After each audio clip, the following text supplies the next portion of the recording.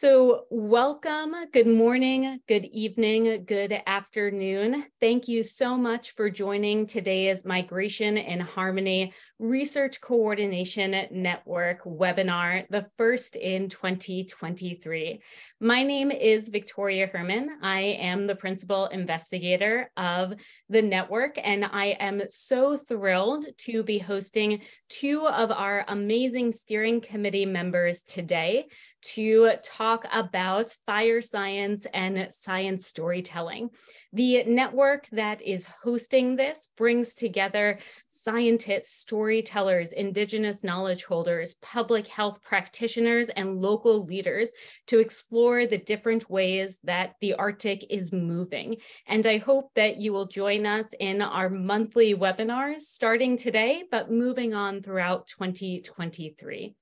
Today, you will be hearing from Dr. Brian Buma and Michael Snyder, two members of our network. Dr. Buma is a conservation-oriented climate change scientist. He's an author and he's a National Geographic explorer. His work focuses on the dynamic changes in ecosystems, from wildfires to landslides to the ordinary migration of species in response to changing climates. He utilizes a range of methods that you will hear from today, and he will specifically be focusing on fire science. I will be handing over the floor first to Brian, and then I will bring on Michael Snyder, a science storyteller, who I'll introduce in about 20 minutes.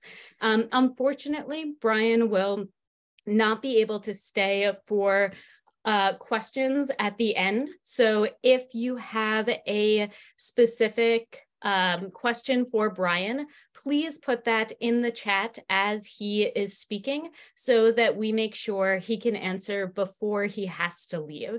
I will be sharing a full recording of this webinar, so if you have to go a bit early, don't worry, you will not miss anything. I will make sure that you get the recording.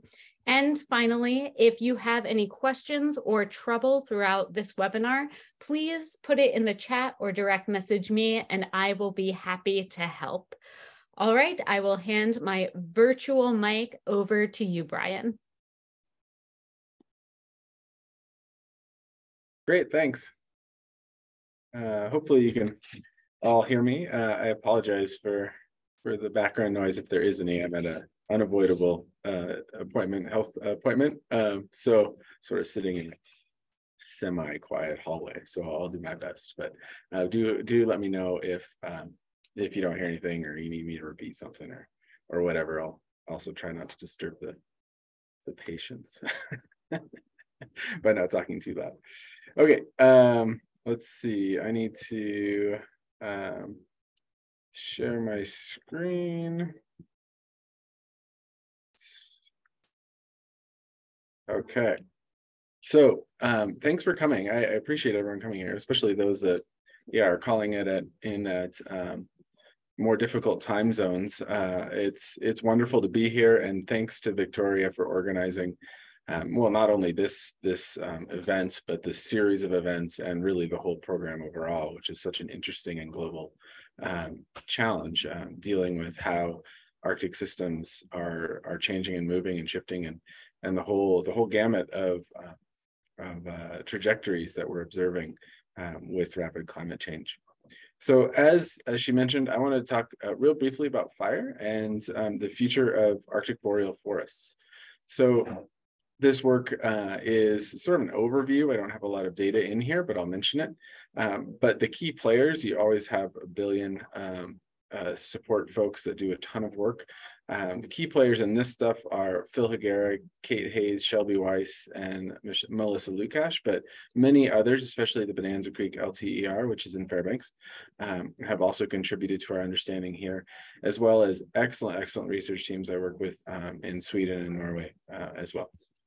So I'll move on, maybe. All right, there we go. Sorry, delay on my computer. So boreal forests, that's what I want to get at today. Boreal forests are, as you know, for anyone familiar with the Arctic, an immense biome. There is, depending on how you lump ecosystem types together, the boreal forest is the largest terrestrial biome on the planet. It rings the globe. It covers several different countries, some of them more or less completely. And a large chunk of it is managed, which is probably a surprise to many people living in the boreal forest, but it turns out large chunks of this thing are actually under some modicum of human control, but many other areas are not. And due to their high latitude, they are especially vulnerable to climate change, or maybe vulnerable is not the right word, but especially subject to climate change. Because as the polar amplification of climate change means, these regions are warming actually quite a bit faster than most places around the world. And it turns out that the boreal biome is actually also one of the most flammable on the planet. It doesn't get the press that fires in California or Spain or Australia typically get, but this is perhaps the most fiery forest on the planet as well. The average area burned across or in the circumpolar region exceeds 2.5% annually. And I'll show you data just for Alaska in a little bit. But as you can see, there's really very little bits of the boreal forest that haven't burned in the past about 18 years. These are fires, or excuse me, 28 years. These are fires going back to about 1984. Now, these fires are widespread. They're extensive. They're typically very severe, meaning they kill everything, and they're increasing. Average annual area burned is expected to increase up to 300% in the next 80 years, or less than that now, by 2100, 78 years. And this is primarily due to three climatic causes. One, it's getting warmer. Two, it's that warming is drying vegetation a bit more. And three, the burning season is getting longer. The snow-free period is getting longer. And so these systems, which are highly flammable in the summer, are catching on fire more often. Now, this wouldn't necessarily be a bad thing. And from the context of migration, this isn't a bad thing, at least in historical context. And what I mean by that is this isn't, historically, this would not have caused any dramatic change in the boreal forest. The boreal forest is actually highly, highly adapted to fire. These that you're seeing in these pictures are black spruce trees. They actually require fire to reproduce with any magnitude, with any strength. They have cones stored in the canopy. If you zoom in, you can actually see little tufts of cones on the tops of the taller trees that are catching on fire. That's where the cones are stored. And when those cones burn, when the whole landscape burns, the cones heat up. They're typically not completely consumed. These fires move pretty fast. Seeds pop out of there, reseed, and you get the next crop of black spruce trees. And this has been happening for an awful long time. Now, I mentioned these fires are pretty dramatic, though, if you're on the ground. So I took this video 2 summers ago. This is in a fire just north of Fairbanks. I'm actually holding my camera or my phone down inside where the soil used to be. So these fires burn down into the ground. So you can see some litter here. They kill everything above ground. This fire was actually still burning in the background. You can see a little bit of smoke. But it did kill everything above ground, as you can see. But we would expect that forest to be fine. This is an area, this forest was about 120 years old when it burned. So there was plenty of seed sources available, lots of mature trees. We can't see them right here. These seeds are probably still in the canopy of the dead trees that are around, but they'll pop out and fall onto this seed bed within a year or so, and they'll sprout up just fine. And you'll end up with a forest like it looks in the background, which in this case is sort of a mixed black spruce and deciduous forest, but mostly black spruce. Okay, and like I said, this has been happening a long time. This is a very intensive data slide, and I put this slide up with trepidation because I know it's bad practice to put up big data slides. I just like how they look. And so just real briefly, what this is showing you is actually the history of what this forest looked like over the past 14,000 years based on pollen.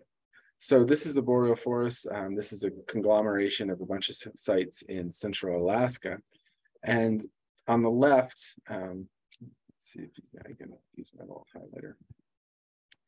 Time is down here, I should say, starting about 14,000 years ago. Present is on the right. And up here, and you can ignore these things down here, up here are different types of plants. So Picea is the black spruce. That's the spruce family. Then we have birch and alder and willows and aspen and various shrubs and grasses and sphagnum moss. And basically, the bigger the bump here, the more there was on the landscape. So if you see a high number, that just means they sort of dominated the landscape. And what we see is that early, this would be not long actually post Ice Age, the landscape was dominated by sort of birch trees and deciduous trees. But really for the past 5,000 years, the landscape has had a pretty steady component of, in this case, spruce. But as you go around the boreal forest, you'll see spruce, you'll see pine, and you'll see larch. You'll see a lot of needle-leaf trees. And this proportion has stayed fairly stable despite quite a few fires. So if you go down to the bottom, you see bumps, and these bumps, as you can see from my laser pointer, are fire events. And so basically the spikier it is, the more fires there were. And so this has been a very flammable landscape, really for its whole history, but especially for the past 5,000 years. And despite that, it's been a resilient one. We haven't seen a migration of the plant community. And by that, I mean, we haven't seen a lot of movement around as things sort of track a changing climate or track different fire regimes. We've seen a fairly stable setup. Now, again, that doesn't mean it doesn't burn a lot. So I'm going to zoom in for the rest of this, well, until the end, on Central Alaska, which is one of the more well-studied regions in terms of its history, as well as in terms of its trajectory going forward. And the interior of Alaska catches on fire a lot. This is your prototypical boreal forest. It would look familiar to anyone who's spent time in the boreal, regardless of where around the world, I think. This area is sandwiched in between the Alaska Range, which is a fairly large mountain range to the south, and the Brooks Range, which is a fairly large mountain range to the north. And it occupies essentially this northwest corner of the North American continent. What you're seeing in the background here are different ecoregion types. They're just sort of different types to orient yourself, like bottomlands versus uplands, so river bottoms versus hilly terrain. But it's all forested. It's all coniferous forest. And these little splotches are fires. And I think it's pretty impressive that, you know, almost the whole landscape has been covered by fire since 1940. So these are fires over about a 75, 80-year time period.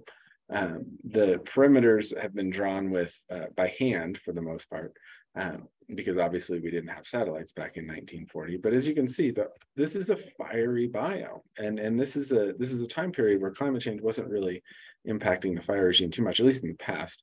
In the 1940 to 1970 time period, we don't think there was too much forcing there, and so there's a lot of fire. And if you start actually mapping out how often you get fires that have reburned areas, you get a smaller subset, but still not insignificant. And so I need to explain why that's important.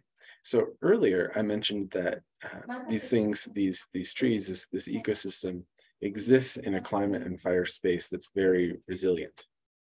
Meaning those trees grow up, they produce seeds, they burn, they need fire, they need to burn, and then they regenerate, and all is well. And that is not a problem. And I mentioned about 100-year, 150-year time between fires for that to function differently.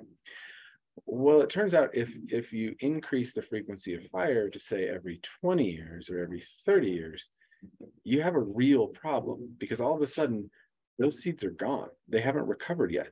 And so you're burning essentially the baby trees, and there's no seed to recover. So after a couple fires in a row, all of a sudden you've lost any ability to regenerate. And because they're so specialized for fire, they can't adapt. They can't their seeds are not well adapted to blow in from the edges. These are the black spruce trees and the pine trees you find in Canada and elsewhere.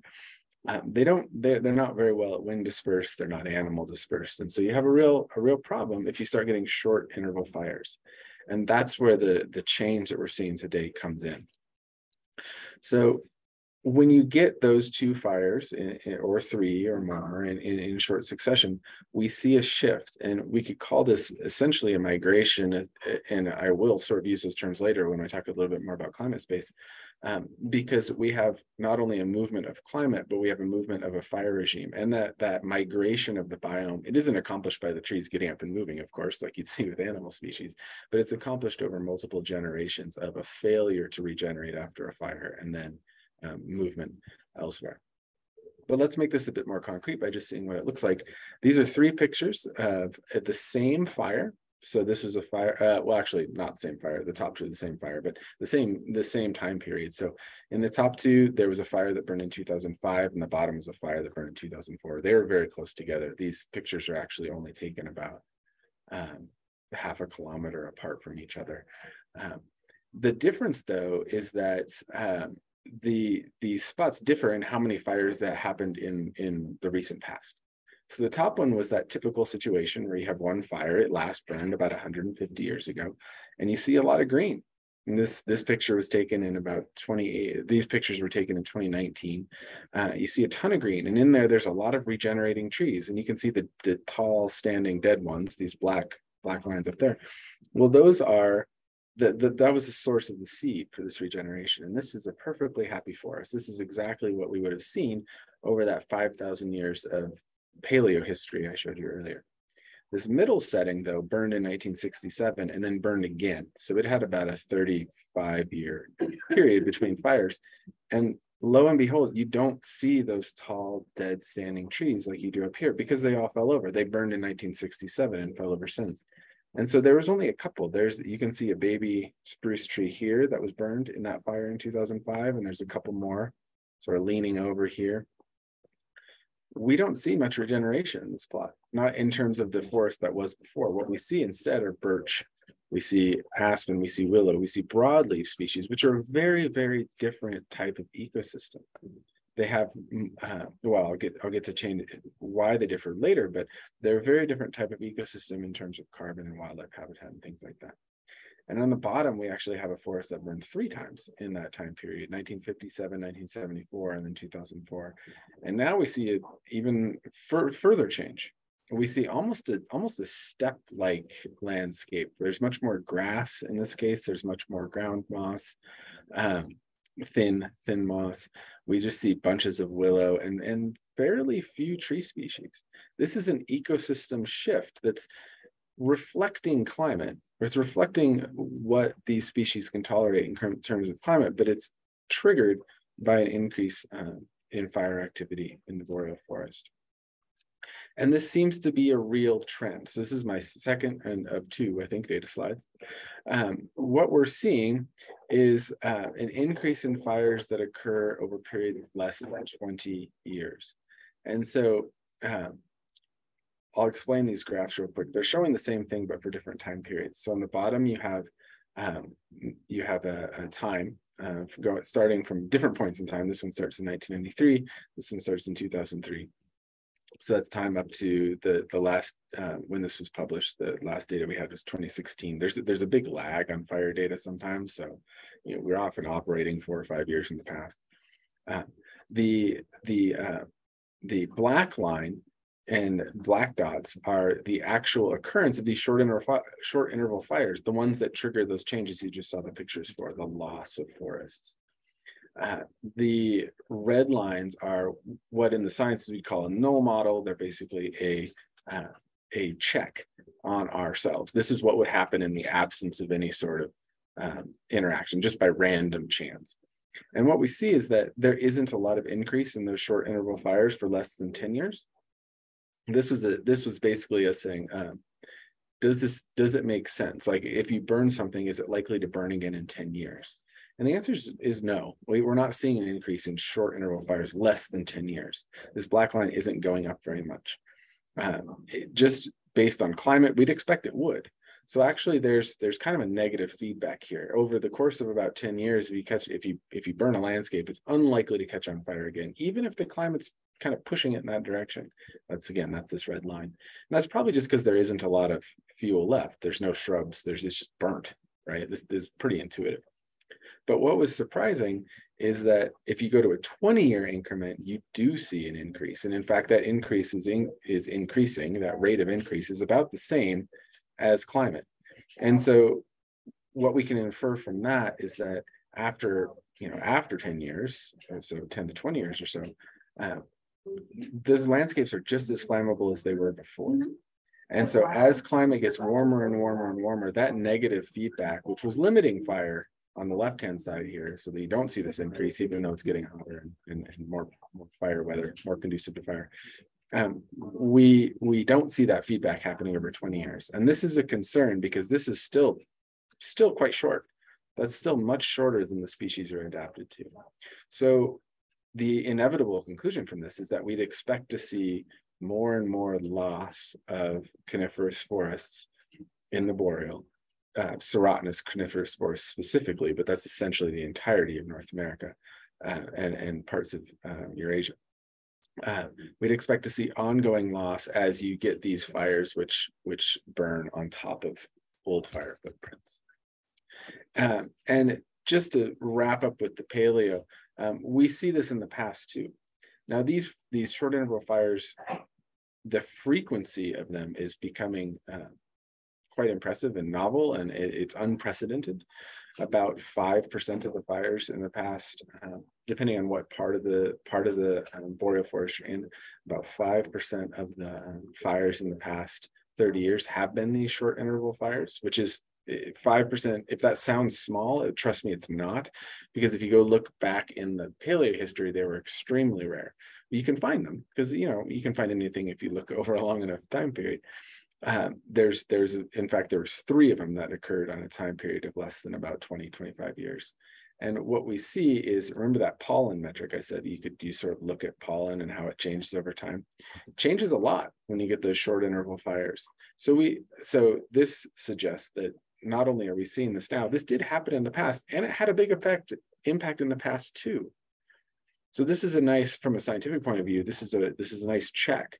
This is basically us able to say, this isn't just where we picked our spot in Alaska or where we picked our field site here or there, or just luck of the site.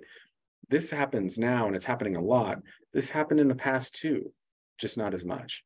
And so we're seeing a change that we recognize. We're seeing a mechanism that we understand. We're just seeing it ramp up. And as those fires continue to increase, we expect it to ramp up further and further and further. So this is a strangely blurry map of the expected increase in fire frequency by the end of the century. And so any place that's red is expected to see a lot more fire. Any place that's blue probably will actually see a little bit less due to shifts in precipitation. And then the yellow is kind of in the middle. And if you look at the boreal forest, we see in general an expectation of major increases, especially in northwestern Canada, Alaska, maybe a little less in the central boreal of Canada, but then again quite a bit more, especially in eastern Siberia, northern China, Mongolia, those sorts of boreal regions over there. So those are places where we'd expect to see potential loss of forests. And what does that mean in the context of migration? You can think of vegetation migration as essentially the tracking of a vegetation community along with its climate space. And climate, this is usually accomplished through disturbances in the case of forests, because forests are tough. Once they get established, trees are pretty tough. They can tolerate a lot of bad climatic conditions, especially in the boreal, where temperature swings and precipitation swings are so huge from year to year. They're pretty tough. And so but their younger stages, their early juvenile stages, are less tough. And so we usually see migrations of forests being sporadic, so triggered by disturbances like chunky, that nothing happens for a while, and then there's a big disturbance and new species come in, or new ecosystem types come in, and then that sort of proceeds in a sporadic sort of discrete fashion rather than a nice continuous movement. So what are we expecting to see up there? Well, it turns out that you can actually map out ecosystems pretty well based more or less, especially in the north or high latitudes, based on their summer temperatures and their precipitation. And the boreal forests occupy a somewhat intermediate zone of relatively high precipitation for the region and relatively moderate mean July temperature. You generally don't find trees lower than about 10 degrees at all, lower than about 10 degrees C in the summer. And there's generally a minimum threshold of about 400 or so millimeters of precipitation every year. The climate in these areas is shifting in the direction of this pink arrow. It's actually moving from a boreal forest space to a more steppe-like space where it's warmer. Precipitation either hasn't changed or gone down a little bit. And we expect to see then, a steppe-like vegetation composition, the shift of boreal forest potentially north, but the invasion of steppe-like systems from the south or from drier regions. And that's kind of what we're seeing, at least in the short term. Obviously, we can't project the future for this landscape empirically, but we expect these things to continue, this shift from a typical boreal forest, its normal fire regime, to an area that does look more steppe-like, more open woodland, not a lot of trees, much more grass. This discrete migration of this ecosystem type is going to have a lot of knock-on effects, right? You can imagine the massive differences between wildlife that call these two habitats home. We'd expect to see probably more hare, more browsers potentially in this system. It's unknown what the carnivores will do. And those changes feedback also, right? Like, so in these systems, we actually see a big influence of snowshoe hare on the vegetation itself. So it's fascinating because it's such a complex story of discrete, sort of chunky movement of the forests and then more continuous movement of the animals. But then the animals are influencing the ways in which the forests regenerate and develop. And so there's this backwards feedback where you have the plants influencing the animals, which then influence the plants. All that's in the context of changing other important resources like changing carbon. These areas, these forests, and I've measured it in this plot, are underlaid by permafrost. Permafrost being ground that's frozen for 2 or more years, a lot of carbon in it typically. It's basically a long-term carbon storehouse because it's just frozen. It's like having meat in your freezer or something.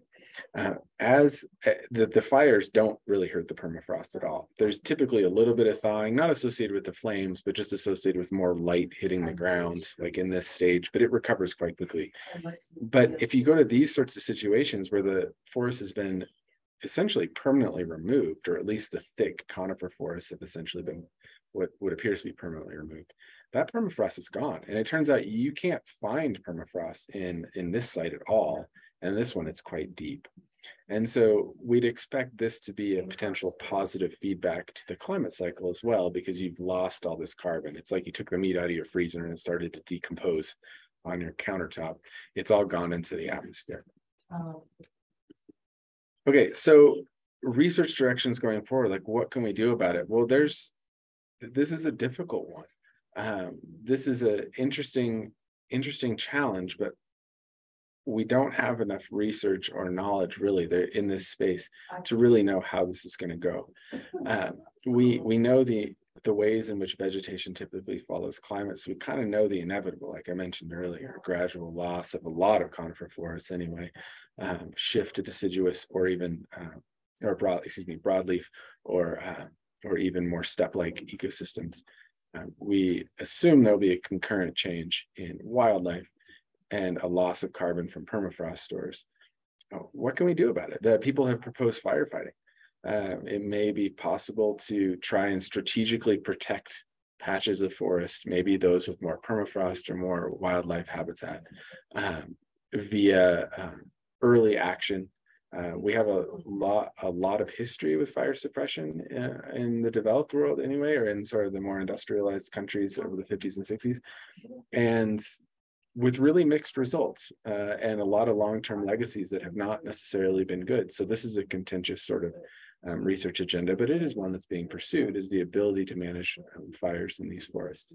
Another research agenda is what I mentioned, is the concurrent migration of animals. we're essentially creating novel forest landscapes. How is that going to influence the migration of other species north? We just don't know. Again, we can speculate, right? Like based on current, based on current relationships between animals and plants. But how that will actually play out, that's going to take a lot of work and observation. And then of course, human communities in these areas. Many of these areas live very close to the land and have very close ties and relationships with these ecosystem services and plant animal communities. How they're going to be able to respond is another question as well. So with that, I will wrap it up. And I'm always interested in hearing your thoughts and ideas on this topic. As Victoria mentioned, I unfortunately have to run before the end of this, but don't hesitate to send me an email or shoot me a note. And I look forward to hearing from you. Thanks.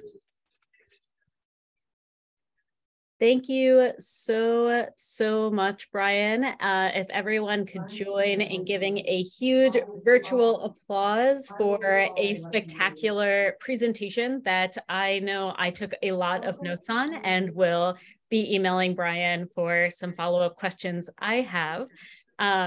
Brian, if you have time for one question before you have to run, we do have one question from Sarah, hello, Sarah, thank you for joining in and asking Dr. Buma about when you mentioned that fires go into the ground. Sarah was wondering about the depth of the fire. So is it topsoil only? And if the fire depth may be increasing, what are the effects? So thawing of permafrost in the context of a shifting fire regime. Yeah, sure. So that's a great question. So these areas, especially the coniferous forests, the needle leaf forests, needles are very resistant to decomposition compared to like broadleaf species. So like an aspen leaf or a birch leaf decomposes over the course of a year or two. Even in the boreal, decomposes quite quick despite it being cold. Needles last a long time. And so in these intact boreal forests, like the ones that are say 100 years old, like I was saying, the ones we expect to be quite resistant resilient, and the ones in which we would typically see a fire, you usually actually have a pile of needles, and you actually have a lot of moss on top of it, up to 30, 40 centimeters of organic matter. It's a mat. It feels like you're walking on a pillow. And underneath that is where you'll find the soil, the actual dirt. Now, in these severe fires, the dirt usually doesn't really burn much. Dirt's not terribly flammable. You can lose it. But that organic layer can go away completely. And in fact, in the boreal, in the fire sciences, that's really how you judge fire severity. You don't go by how many trees were killed, because generally every tree was killed. You go by how much of the organic soil was consumed and how completely in space. So if you have a plot where all of that organic matter is gone, and you just have dirt left, we call it mineral soil, that would be a really severe fire. And that actually be fairly unusual. Usually it's more like the pictures, the video I showed you, where you see lumps and things like that. If you have that complete loss of an organic layer, then that also favors those broadleaf species like birch and aspen. So we can actually see an increase and a loss of conifer trees and an increase in these broadleaf trees just by an increase in severity. I was talking mostly about frequency, like short intervals, but you can get it with an increase in severity too, because when you lose that entire layer, you favor these sort of other types of communities. Now, as to the question about permafrost, there's and when you get into mineral soil, let's imagine this is the organic layer, and now we'll go underneath it. So underneath it, we have that mineral soil, the dirt, right? A lot of that freezes every winter, sometimes all the way to the top. But every summer, some of it will thaw out. And so that first little bit's called the active layer. And that's active because it freezes every winter, it thaws every summer. And so you can have plant roots in there. The plants can survive in that because they do freeze, but they wake up in the summer, there's liquid water, et cetera, et cetera. Below that is the permafrost that sticks around. And so when you get these fires, it's not the heat of the fire that thaws the permafrost. The permafrost doesn't thaw right away. So if you go into that place where I took the video, again, that fire was still burning, just, you know, a couple of kilometers away. The permafrost was still there. Like in fact, that was in the June. So it was actually really close to the surface. The active layer was still frozen really close to the surface. Over the course of, if in historical times, over the course of 20 years, say, that active layer would have gotten bigger as the permafrost thawed. But then it would have recovered as the regenerating conifer needles fell to the ground, started insulating the ground. They function as a good insulator. The moss came back, and it would essentially refreeze. So you'd have a temporary dip in permafrost volume. You'd have an increase in active layer depth, slowly increasing over, let's say, 10 or 15 years, you know, as it slowly thaws because it's exposed to the sun in the summer, the soil surfaces, but then recovering, right, as that insulation builds back in. But in a deciduous forest, a broadleaf forest, where you have those more easily decomposable leaves, you don't get that buildup of that insulating pillow over the actual mineral soil, over the dirt.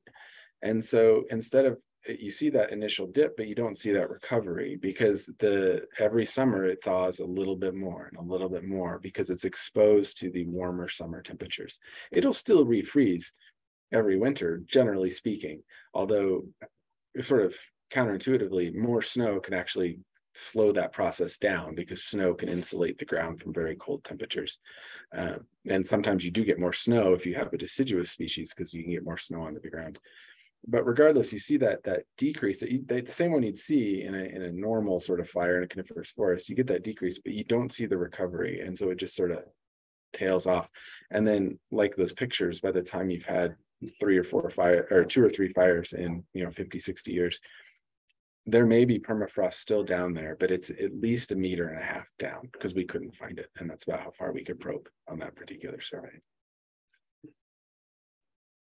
Thank you, Sarah, for asking that great question. And thank you, Brian, for that great answer. And again, please join me in a final round of applause. Thank you so much for sharing the last hour with us, and your expertise and amazing experience.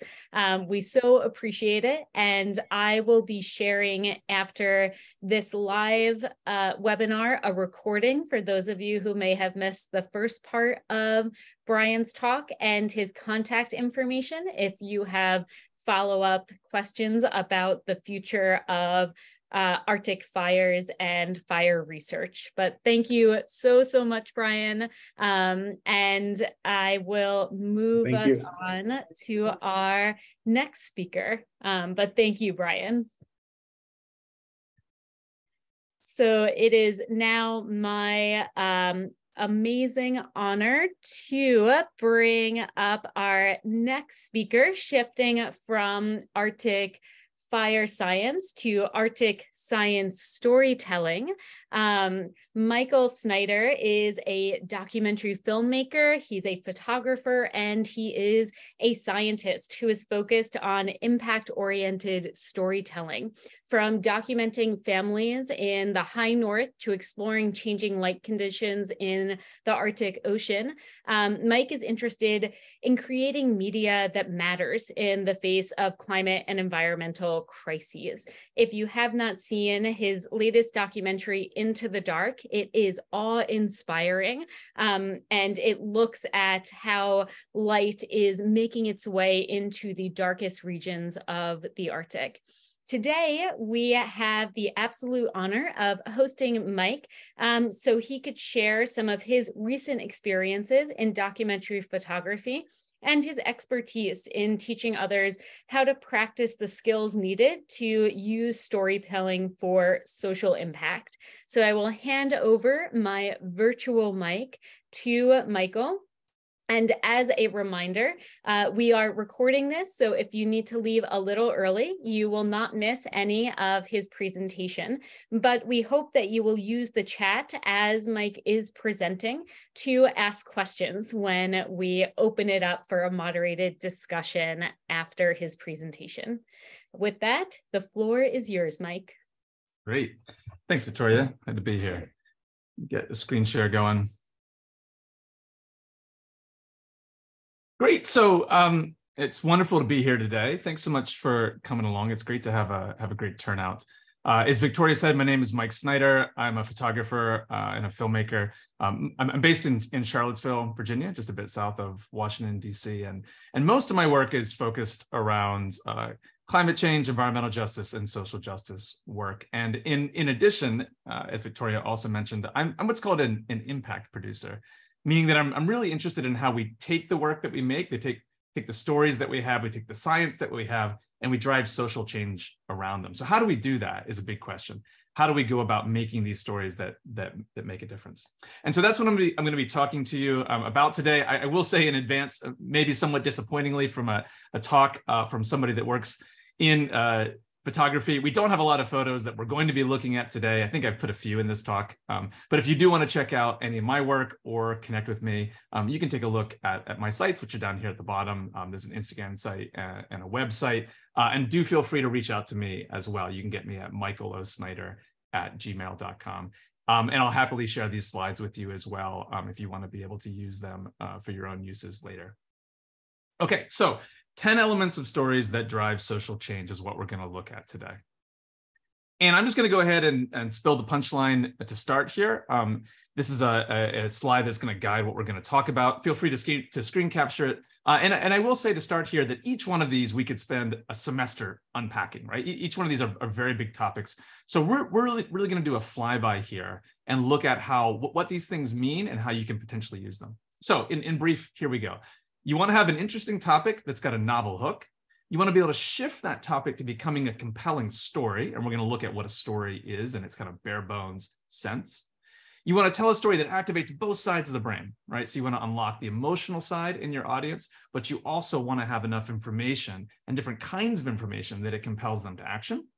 Of course, you want to have great imagery. That's at the very, very core of visual storytelling. You want to build ecosystems of media, and we're going to explain what I mean by that. You want to do your work with an empowerment focus. That's an ethical question we're going to look at.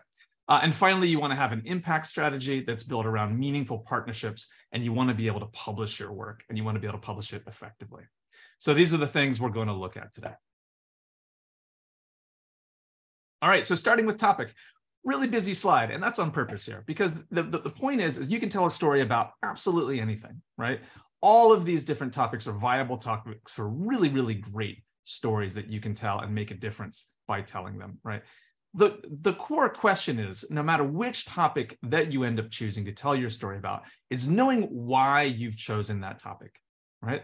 And this is what I want you to think about here, is putting yourself and the story that you choose to tell in the middle of this multiple Venn diagram. I don't know what you call a Venn diagram that's a star, but this multiple aspect Venn diagram. How do we land our stories in the middle of this diagram? And so some questions to direct that are, first, what do I care about? What's personally meaningful to me?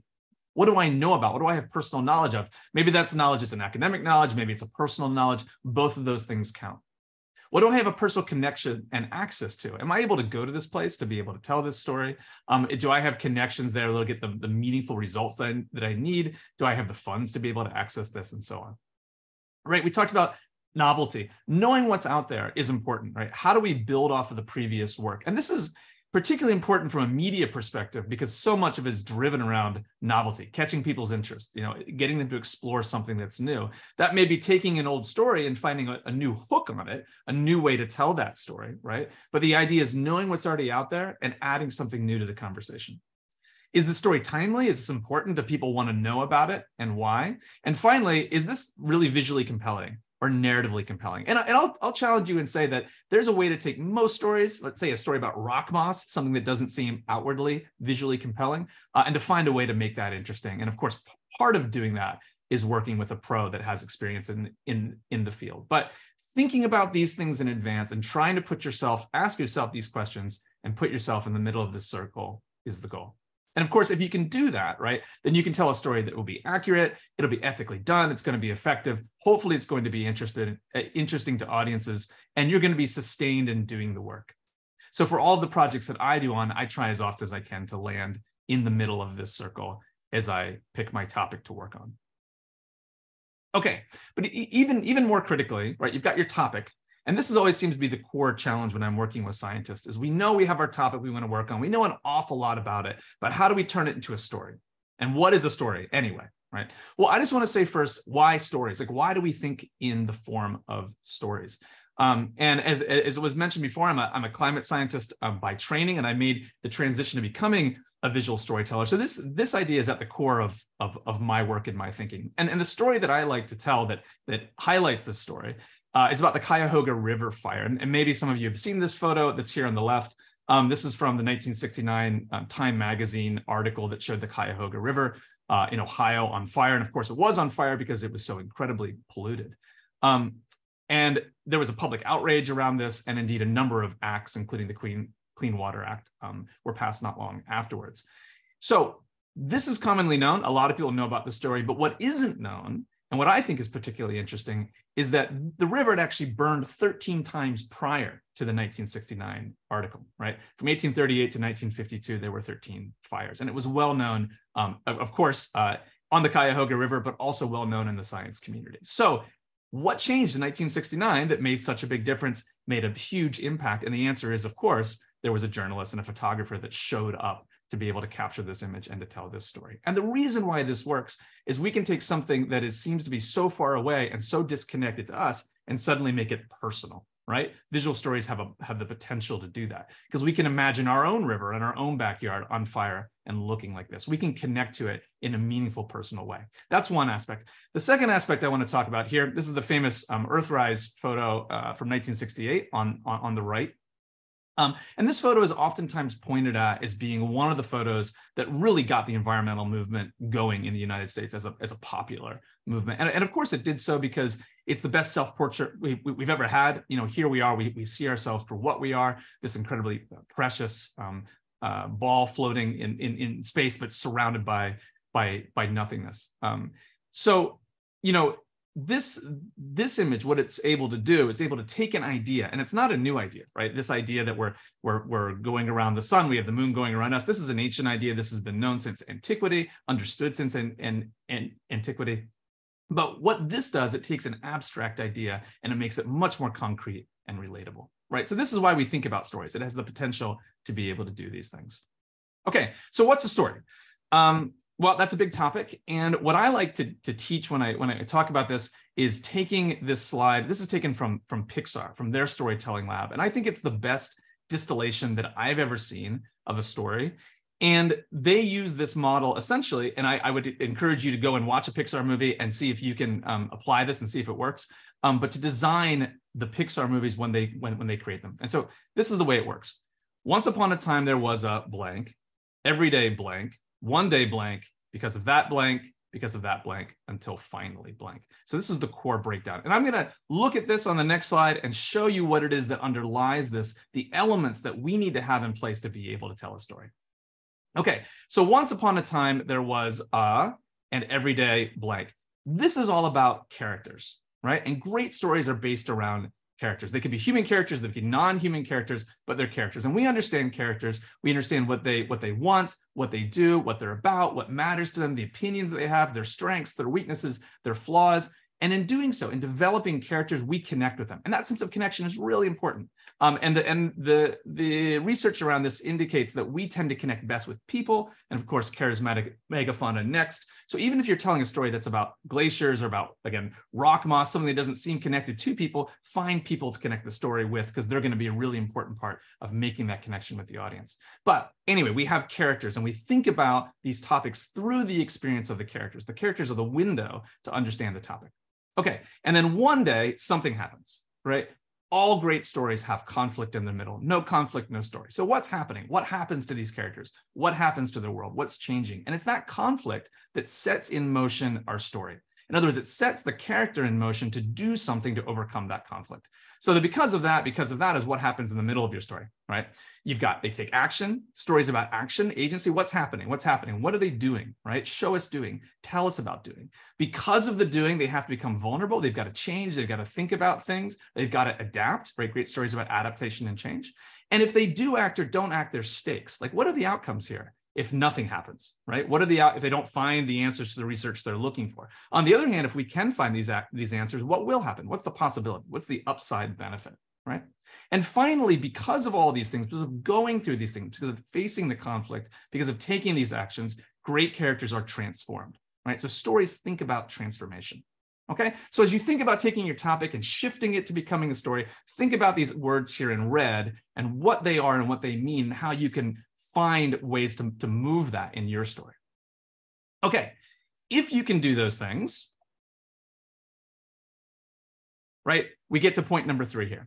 Right? If you do those things effectively, you get an emotional response from your audience. And we know that this is the most important thing when it comes to motivating audiences, to connecting with your topic and doing something about it, right? Having a deep emotional connection. We love to think of ourselves as rational animals. You just give us the data, we're going to make the best possible decisions about the future. We don't work that way for a variety of reasons, right?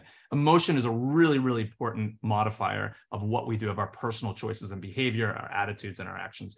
And the reason why we've got WALL-E up here is that movie has been consistently pointed out as one of the most effective movies to motivate people to care about environmental issues. There's not a single shred of environmental data in there, but there's a really cute little robot that really touches us with a message and his personal transformation throughout the movie. And that moves people to care about the issue, right? So you want to, if you do those things, those elements of stories, you connect to emotion, and that's going to drive people towards change. But it can't be purely the emotional side of the brain either, right? If we want to tell a great story and we really want to move people, we do need to do the other side, which is the more native side. If you come from a science background, you come from a journalism background, perhaps in a traditional sense, this is the more native side, is the knowledge base, the information base. But what I'm going to challenge you here on is a sort of a slightly different model of different kinds of knowledge, okay? So let's look at this. Typically, when we tell a story, I'm going to start with the upper left and kind of circle around a clockwise motion here. We start with what knowledge, right? And what knowledge describes the problem. It's factual, it's descriptive. And if you think about climate change, it's the way climate change might be taught in high school, right? You're told what it is, why, how it comes to be, what the underlying mechanics of it are in a physical, scientific sense, right? And this is kind of a base level knowledge. And you need this to be able to understand the issue and be able to act upon it. Right. And then maybe in a more kind of critical, maybe this is like a college level, collegiate level sort of understanding. Maybe this is the better side of journalism. We don't just describe the problem, we get critical about it. We think, well, how do we get here and why? And where is it going? What are the blocks to change, right? This is a more complicated, more nuanced kind of writing, kind of storytelling that does this, right? And again, maybe kind of a college level of education, you should be able to understand that. But here's the critical thing. What we know is if we just have these two kinds of knowledge in our story, again, it's very, very unlikely we're going to move people to change, right? Or societies to change at large. It's these bottom two kinds of knowledge that are really the important ones if we want to get our audience to listen, to sit up and pay attention, and to do something about it, whatever that something is. Okay, these are the final two ones that are oftentimes missing from stories, and I'm always hammering my students to include them in the stories that they tell. The bottom right one is how knowledge. This is solutions focused. Okay, so we identify the problem. What can we do about it, right? What is being done about it? Is there anything we can showcase here? Any case studies we can look at? What's the practical application of this? How can we get creative and solve this problem? And finally, and left out most of all, is sort of looking forward. You know, not looking down at our feet, here's what we can do, but looking at where can this go? What are the opportunities here? You know, what's the future that we can see if we manage this challenge effectively, right? What's the big picture? And this is oftentimes left out altogether. Okay, number 5, imagery. Of course, great stories, and apologies, I don't know if you can hear that in the background. I'm in the basement of an artist collective, and there's a toilet line behind me. Anyway, hopefully you cannot hear the flushing sound. So imagery, great visual stories, of course, have wonderful imagery to accompany them. This is a photo. You can decide whether it's wonderful or not. It's one I happen to have. This is a photo that I shot in Svalbard a few years ago for a story that I worked on. Too big of a topic for today, how to make great images, how to make great films. So what I'm going to point you towards instead, and this is thinking that most folks in here are not visual storytellers as their core practice, is finding a visual storyteller or a storyteller in general to partner with, right? And ideally, you find one that understands the issues that you work with in an intimate way. There's some benefits of doing that. So this would be my list of organizations that I would suggest to reach out to: the Blue Earth Alliance, International League of Conservation Photographers, Society of Environmental Journalists, New Day Films. Those are filmmakers. The other ones are sort of journalists and photographers, specifically for films, New Day Films. And of course, Nat Geo has got a wonderful cohort of folks as well. And if you don't find what you're looking for in any of those organizations, and you can reach out to them and you can peruse their site and their list of folks that work underneath those branches. You can also look at awards and various outlets to see who's winning awards in the field, because it might be somebody that's really great but is not associated with any of these organizations. And if you're not familiar with the sort of photography or filmmaking awards that are out there, I suggest taking a look at Photo Contest Insider, which sort of collates all these competitions together. And it's a tool that a lot of us on my end of work use to send work out there. So you can take a look there and see if you can find somebody. And what I would encourage you to do is don't hesitate to reach out, right? As journalists, as photographers, filmmakers, visual storytellers, we need great stories. Like, we really want to hear from you. And that personal connection makes a really big difference, right? You may or may not get a response, but it doesn't make a difference. Reach out and find somebody. And if you do, it could be the right person. Okay, let's talk a little bit about ecosystems of media. And I'm going to give you an example here as I talk about this. So the picture in the middle is from another story that I worked on. This is the one that Victoria referenced that I also made a film about. This is a still image that I shot about the polar night and research that was being done there about light pollution. And what I want to impress upon you here is that once you've done the hard work, and the hard work is picking your topic, finding a great story, getting the funding to tell it, making the time to tell it, making sure it's a good story, right? That's the really hard work, actually. Once you've done that, it behooves you to not just tell one kind of story, but to potentially tell many kinds of stories and to use all the different media we have at our disposal to be able to do that. And the reason why that's important is that when we reach out to these different kinds of storytelling tools, we have the opportunity to reach diverse audiences. And that's really, really important because, as I'm sure many folks here know, we are way too much in the choir on so many of these issues, right?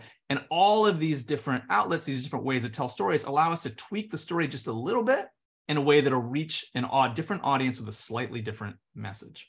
So for practically all of the stories that I do, I try to activate as many of these as I possibly can. Now, for me, I'm a multimedia storyteller. I'm pretty native in most of these spaces, but this can be a lot to handle too. So if you want to do this kind of storytelling, it necessarily, or almost necessarily, means building partnerships with different storytellers of different disciplines, right? You might have somebody that's a writer, you might have somebody that's a videographer, you might have somebody that does audio stories and podcasting and so on.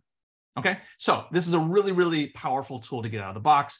And of course, all of these different stories build buzz back to each other, right? They're self-referential online, right? So it's a way to have a big presence at not an enormous extended cost to be able to do that. So really, really important opportunity here that wasn't available to us 10 years ago, right? Now, these sort of tools are available. They're actually available in our phone, or there's lots of other tools that we can do it with. So it's a really cool opportunity. Okay. Text heavy slide, but I wanted it to be text heavy because you can take a look at this later and sit with some of the writing here. But I'm going to just kind of walk you through this now. And the idea here about an empowerment focus to the stories we tell as opposed to an extraction focus is really an ethical question. And the idea is that it's not just the stories that we tell. Are they great stories? It's how we tell them that's also important. Right? What our methods are as a storyteller. And unfortunately, in journalism, there's a long-term problem of our stories being very, very extractive. And I'll just go through very quickly what it means to tell a story extractively. That's the left-hand column over here, okay? So it means we helicopter into the issue, right? It's not relationship-based, right? We show up, we get what we need, we get out from the area and from the community that we're working within. In other words, we're just extracting it with very little benefits coming back. The voice that we're using, we're telling our stories, is just our voice, the outsider expert in quotes, and not the voice of the impacted individual or communities that we're working with. Okay. Again, there's very little benefits that are coming back to those communities, and the audience is an audience that's remote to that area. It's a global audience. It's essentially entertainment for somebody with a lot of money somewhere else. okay? And I don't mean to say that the good things can't happen under this mode of media, but there's an opportunity if we can shift the way that we think about making stories that can unlock a lot more benefits and do it in a way that I think is much more ethically sound. So what does empowerment-focused media look like? Well, it starts with relationship, right? It's all about relationship. And the relationship is the work, it is the goal, it is the outcome, right? You're there to build relationships with place and with the people that you're working with, and you maintain them before and after the story is made. The voices that are being heard in the story are certainly you as the scientist or the writer or the photographer, the filmmaker, whoever it is, but you're echoing the voices that you hear on the ground and you're elevating up and including those, and you're checking in to make sure that those narratives and those voices and that expertise, that knowledge is woven into your story, right? The benefits are hopefully that you can find a way to bring some benefits back to the community that you're working with. There's a lot of different ways that you can do this. I just included a few in here. You can license images to communities or local nonprofits that work on those issues to help kind of push their advocacy forward. You can help to use your work to find grants to pursue community-based efforts. And you can indeed train community folks to be able to tell their own stories as well. So there's a lot of different ways you can get creative about thinking about how do I involve my community of focus, my area of focus, and empower them to tell their own stories. And finally, and this is important too, for all the stories that I tell, I certainly want to get a global audience. I'll go for a marquee, worldwide outlet whenever I publish, but I'll usually do a regional outlet and I'll do a local outlet as well. I think it's really important that the folks in these communities that we work in, they end up seeing their own stories, feeling connected to their own stories in their own localities. And so I oftentimes push to say, I want to do this on all levels, and I make sure that all levels understand that as I work with them on the publishing side. Okay, so an empowerment focus. Number 8, you have an impact strategy. And what that means is that from the beginning of the project, when you first think about it, you first think you want to tell this story, you design your story, you start thinking about what's going to happen on the back end, right? That's designed from inception, right? You think about how that impact is going to work. What is it you want to do? So here's another slide that you can screen capture. You can make one of these on your own.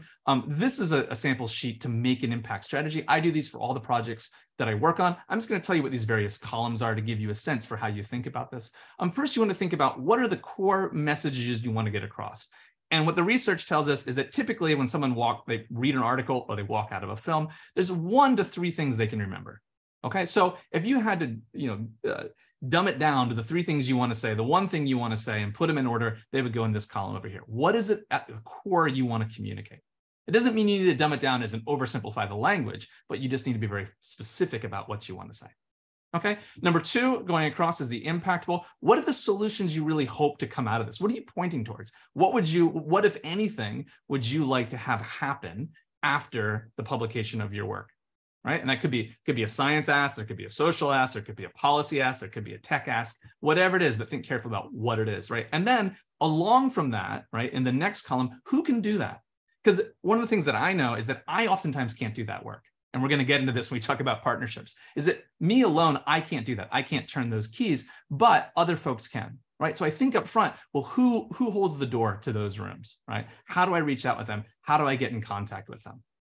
Okay, do we think about the kind of impact we have? Are we trying to change minds? Are we trying to change behaviors? Are we building communities? Are we changing structures? Thinking a little bit about the exact mechanisms we want to get after. And then finally, what are our next steps? What are we going to do to be able to do this? And if we had more time, we would take some examples here of various films that have used this model and how they have filled these in. But see if you can fill this in for a project that you're working on. Okay, and finally, number 10 and number 9 and number 10 together. Is building partnerships and having a publication strategy. And the reason I put these together is that they really go hand in hand. So this is, again, a busy slide. Let me explain what this is. This is my partnership and publication strategy filled in after the end of the project for Into the Dark. Again, that's that film and National Geographic article that I published a number of years ago about research in the polar night that's looking at light pollution. Okay, so you've got funders, distributors, industry partners, nonprofit education advocacy partners, and then art and gallery partners. And I didn't have these all filled in at once, right? They filled in over time as various partners came on board. I think I've got one more slide where I'm going to show you the sort of order that they came in, or kind of talk you through it. But before I began, I strategized some of these. Before I ever reached out, I knew some of these were ones I wanted to reach out to. I had a goal to reach out to, and other ones filled in over time. And actually, rather than go on to the next slide, I'll just stick with this one and kind of walk you through how these partners jumped on board. And again, the reason why partners are so important is that when you bring them on, you gain all of their networks. And impact is all about networking. Right. And again, you can't do that from where you sit, but maybe they can do it. And they all can reach slightly different networks. They all can also bring different resources to bear. Right. And so when you add people on, you add organizations on, you do it in a meaningful way, you're just turning that multiplication factor up and up and up and up and up in terms of your ability to drive impact. So probably if there's anything other than the story slide, the most important thing you can do, effective partnerships are probably number one, if not maybe number two here for the most important of the 10. Okay, so how did I do this particular project, Into the Dark? Well, it started with a grant that I worked with the University of Tromsø. That's up in the northwest corner. That's where the researchers that I was working with were based out of. And we got a grant through the EU to do that research. And a line item in that was for visual storytelling. So that's how I jumped on with my production company to make this film. As soon as I had that, I had some blood in the water, I reached out to Vox, right? And I said, hey, we're already able to go on this expedition and do this research. How would you guys like to have an explainer series that's created that would fit within your model? You could use some of the footage. And my journalism partner on the project, Eli Kintish, also was involved with that question and the creation of that. And he got a Pulitzer grant to be able to do that as well. So jumping down a little bit, Pulitzer jumped on. And then I knew we needed gear. And we were also in an area of the world where we're going to be testing these really sensitive sensors for light. And so there were two camera companies that were just starting to make these really sensitive sensors. I thought it'd be really great if they could field test them themselves, maybe give us some cameras to use that could come on as partners. So GoPro and Sony both came on, and they were in-kind partners. They gave us gear to work with, and we gave them some footage on the back end. And finally, I reached out to Nat Geo, and they were a publication partner and also put in some money to be able to support this. Right, so that's how it all got going. And once you've got the balls turning, then all of a sudden you can add on all these other things. And I won't walk you through all the different elements here as they came on, but one begot the next. And eventually the kind of end place for this project, the end place for me spiritually, is we got to present the work to policymakers at the UN Climate Conference back in 2021 in Glasgow, and to a number of other research and policy bodies throughout the EU, looking at what can be done in regards to light pollution to protect the Arctic. And that to me was really exciting. That's what we wanted to do from an impact perspective, and we did end up getting there. Okay, so much more that could be said, but I am mindful of time. So I'm going to stop our share there and jump over to see if you all have any questions.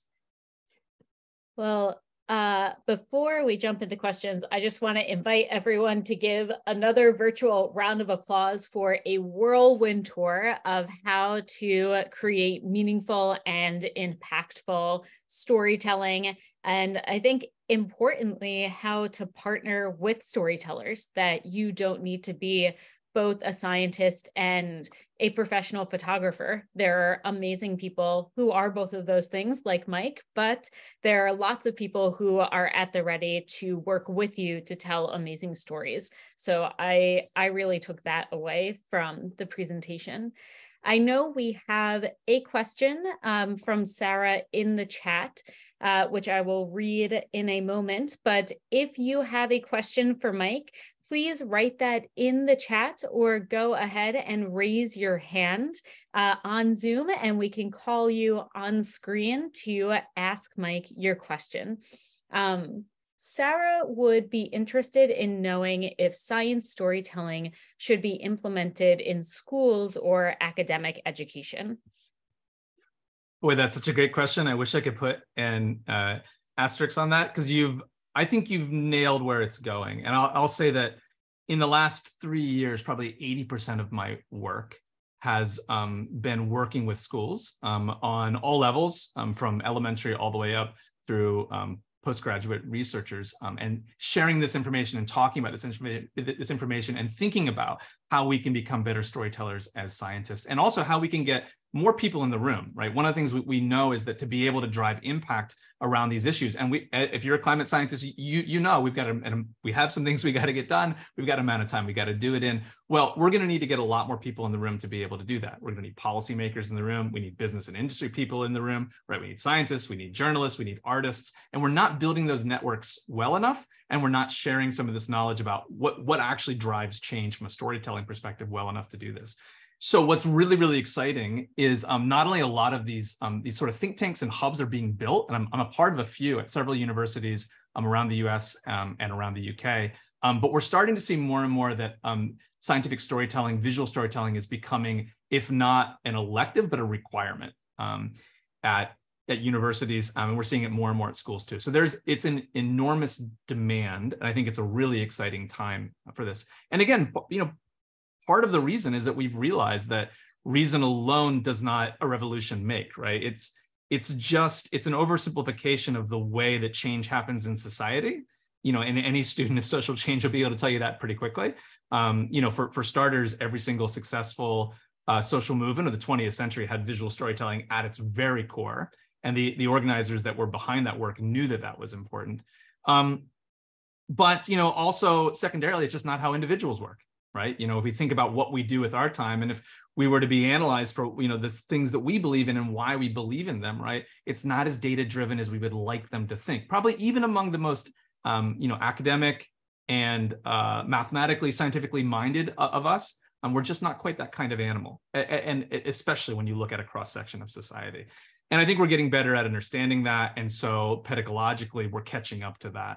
And making sure that scientists do have these tools. So it's a very exciting time. Just before jumping on this call, 2 more universities wrote to ask for a similar class for that very reason. So it is happening, and I think it's a good thing.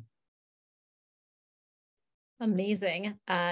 Thank you. We have another question that has come in from Gabriella, and then we will hand it over to Brian, who I see has his hand up. So Gabriella would like to know, as scientists, we usually start out with the science, and only when we have an accepted manuscript, we start to think about outreach. When do you think would be a good time to think about storytelling, reaching beyond the pure science results? How much time is needed by professionals to help tell the story beyond the pure scientific publication? Well, that's a great nuts and bolts question. And yeah, super important one.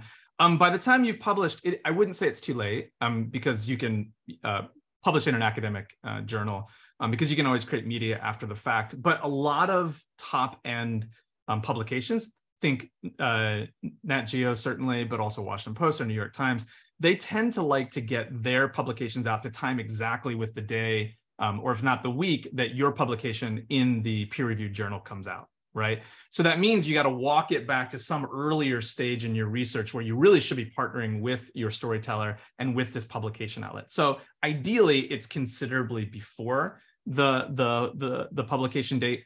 So what I would suggest doing are 2 things. One is just building working relationships with visual storytellers. And I maintain relationships I check out not infrequently with researchers that I admire. I attend conferences and I connect with them as well. So I would suggest investing in those relationships. I think they're important. And that way that's already on the ground. It's sort of built by the time you say, oh, hey, you know what? There's a really cool piece of research. I think it's going to get a great publication.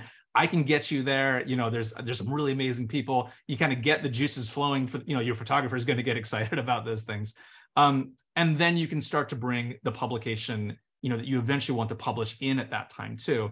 And just to like open the window on this a little bit, I can't say too much about this because it's not to be published yet. But I was working on a project, a science and climate related story in Australia last summer. And before I even traveled, and this was like the 2nd year of research for the researchers that were doing the work. But before I even traveled, I had reached out to the outlet and at least put it on their radar.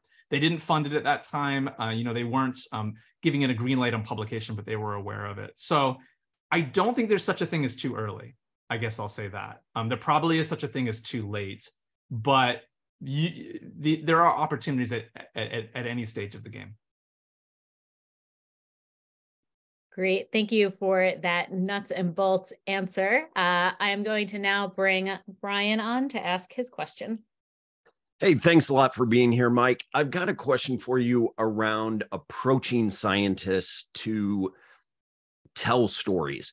As a storyteller, not a visual storyteller, but as a storyteller, we typically see that the sciences stay away from storytelling to protect their integrity as a scientist. How do you see what is the best way to approach scientists in order to convince them the power of telling their own story about their own research?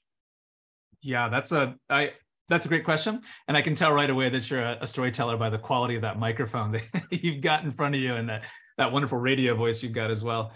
So that's definitely a barrier that exists. I have to say, in my experience, it might be a generational barrier. I think it's changing. Certainly, and I don't mean to say that if you're an older scientist, you necessarily fall into that, but I just mean to say generally, I think there's some shifts that are happening. Because a lot of the scientists that are doing amazing work these days that I know about are also rock stars at managing the media side. And I think it's being seen more and more that it's certainly an opportunity, if not a necessity, really, to succeed academically. And I've been working with a number of universities in the past couple of years, thinking about potentially even transitioning to an academic position. And whenever I've talked to them about the work that I do, a lot of times the schools have said, look, your ability to be able to reach out and drive impact, either whether we're hiring you as a scientist or whether we're hiring you as a storyteller, is part of the reason why we're hiring you. That's part of the metric of how way we value researchers is impact beyond the number of publications you have. It's also presence in the field. It's also leadership. So I think researchers are understanding that. And I'll also say that, and this is only anecdotally, I guess you can share this with with researchers that maybe you talk to, but over the past 10 years of doing this work, when we've had a highly successful project, and Into the Dark would be a great example of that, all of the scientists that I have worked with have come back and said, you know, in some ways, that has been more of a boon for my work than X number of other things have been, right? It drives an incredible amount of resources and attention managed properly, hopefully in a positive way, back towards them. So, you know, I think it is it is an issue, and it needs to be handled sensitively. I think there's plenty of ways that you could tarnish somebody's reputation, and that's part of the reason why too, when you look for your storytellers, you do have to kind of vet them and look for the right one, which is why I was pointing you towards those organizations which vet the storytellers that come in. But that's also why the relationship makes such a big difference, right? I would suggest you spend some time getting to know folks before you reach out with them. And I'll say as a final thought here, just a piece of insight to making media. You know, anytime I've had a project go upside down, it was an interpersonal issue, I think, rather than a skill issue. You know, it's becoming easier and easier to be a great visual storyteller. To be honest, you can learn these skills online. Cameras are getting easier and easier to use, but having a really wonderful person and a partner to work with, that's harder to find. You know, I don't mean it's harder than it was in the past. I just mean it's harder to find than raw technical skills. So I would really suggest, again, in investing in that connection and building that relationship, because that's going to be the capital that allows you to make these projects the right way and do them in a way that really builds your reputation. Thank you so much. Appreciate that, sir. Thank you, Brian, for that great question. I learned a lot from that in thinking about my relationship with storytellers like Mike, but also how to be a good partner and be open to, new partnerships. So we are almost at time, but have time for one final question. So we have our last question from Dot, who asks, how do we start to seek financial support as individual scientists for storytelling, if not part of a research project, but as a community-based project? Great question. I really feel like you guys are hitting all the core nuts and bolts things here, right? Show me the money. Where's the money? Okay, so in my experience, you've got really two groups of options there. One is I'm starting to see more and more, and folks can tell me if this is true or not from their own perspective, but more and more grants for research are starting to have line items for storytelling or for community engagement or outreach or whatever it's called in the grant. I think it is probably a thing that's being done a little bit better and funded a little bit better in the EU and in Britain than in the US. I'm not sure about that. That's more kind of anecdotal than anything else, but that's an emerging space. And again, part of it out of this understanding that it's part of what makes science count, right? Is social understanding, building awareness, building behavior policy change is part of what counts. So that's there, and that's probably the thing that you have the most direct access to. The other option, the other family options are grants for storytelling, and hopefully your storytelling partner will have access to those, have ideas for those. And many of the projects that I work on, we pull down from both of those branches simultaneously. So the research side will bring certain things to bear. It may be flying me to the place that we need to get to. It may be before we bring a partner on, a publication partner, getting me out into the field. You know, there may be some things that they can bring down through their grants. Maybe it's to produce one particular kind of media. And then I'll bring down money over here to produce other things as well. And there's ways legally and structurally we can break those things apart so that they're not in conflict with each other in terms of ownership. So whenever I jump onto a project, that's my wheelhouse. And I have those resources over there. I'd love to think that visual storytellers are getting more savvy about that, because the traditional ways of funding journalism and visual storytelling, those are drying up and changing really, really quickly. As you may have heard or noticed, the landscape of traditional journalism has changed a lot in the last 10 years. And folks like myself are having to become very, very good at finding a way to survive the different revenue streams. I spend a lot of my time doing that and a fair amount of my time teaching about that too. So hopefully I won't go into what that might look like, because that's on that side. You can reach out to me for more information on that. Or again, hopefully through those networks that I suggested to you, if you find a storyteller, they would suggest that. And really, I think that is also a measure of their value. Because if they're saying, no, you need to pay for this all yourself, you know, it's fine for them to have some expectations that you could bring some benefits to bear, but really they should be able to pay part of their way too, and be able to bring things in. So that's where I would suggest looking for that second half of that support, is through them. Great. Thank you, Mike, for answering those nuts and bolts questions and also those big picture questions. And again, I would just like to invite everyone to give a virtual round of applause. Thank you so much, Mike, for sharing your insights and your experience and your professional expertise on how to tell better and more impactful stories that can truly change the world. I know this group of scientists, storytellers, community members really appreciated this presentation. So thank you. Great, it's glad to be here. Thanks for having me. And don't hesitate to reach out if somebody has a question or wants to connect.